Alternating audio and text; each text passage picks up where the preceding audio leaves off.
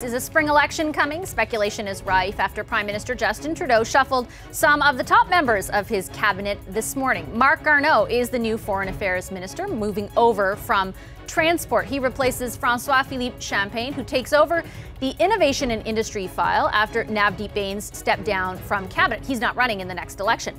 Parliamentary Secretary Omar Alghabra is the new Transport Minister, and Jim Carr is back in cabinet as a special representative for the Prairies. He's been recovering from cancer. Marc Garneau joins us now. He is the new Minister of Foreign Affairs, and he's with us from Montreal. Hi, Minister. Good to see you, and congratulations on your new portfolio. Thank you very much, Vashi. When did the Prime Minister tell you that you'd be taking this over, and did it come as a surprise? It did come as a surprise, and it was Friday night at 5 o'clock. And of course, he swore me to secrecy. But I spent the whole weekend thinking about my new job. Is it your understanding, or was it conveyed to you, if you can reveal through the Prime Minister, that the reason for this is Navdeep Bains no longer being in cabinet, or is there more to it? Is this about an election? I didn't find out about the reason for it until the rumors started to come out last night in the media. So it was a total surprise to me, and it was a decision by the Prime Minister. And of course, I'm honored and thrilled to be taking on this new task.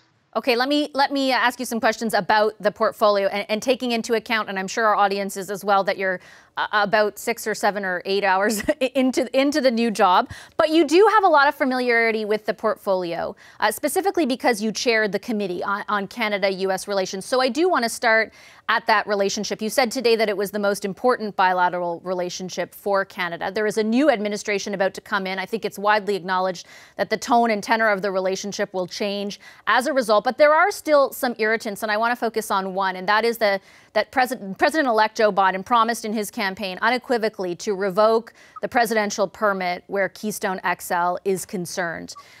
Do you have any indication, has the government had any indication from anyone close to Joe Biden that he might back down from that?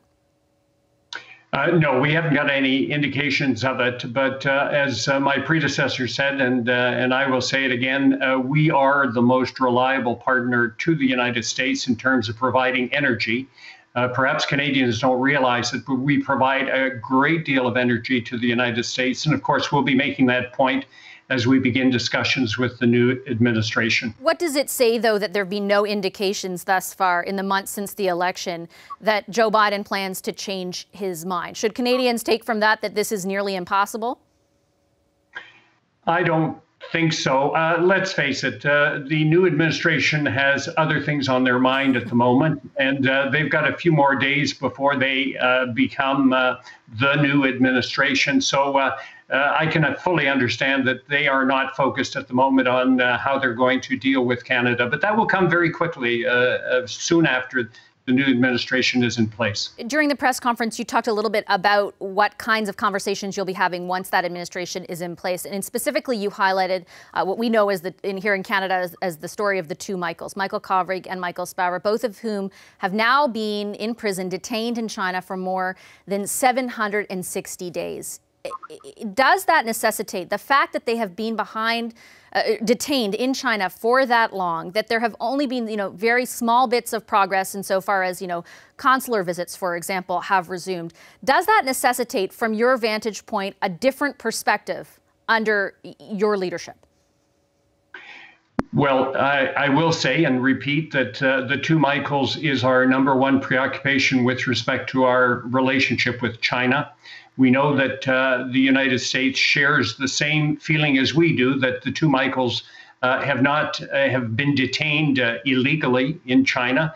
We will certainly be speaking to them about that because of the fact that this is a major, major irritant between Canada and China. And we know that the United States and China also have some things that they have to resolve as well. So we'll be talking with the United States and hopefully making a common front with them with respect to the two Michaels and perhaps some other issues. Your predecessors, though, were not able to secure the release of Michael Kovrig and Michael Spavor. Again, my question is around the government's approach thus far. If progress hasn't been achieved, you know what the opposition is saying. You need to take a harder line on China.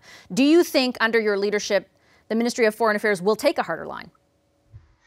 Well, I look forward to meeting my counterpart in the United States very shortly, and to start discussions with them and to see where we can go with it. I think it's a little bit too early for me to speculate about how that will go, but I'm looking forward to, at the earliest point in time, to make contact with my counterpart. And certainly, there are a number of issues we're going to bring up, including that one.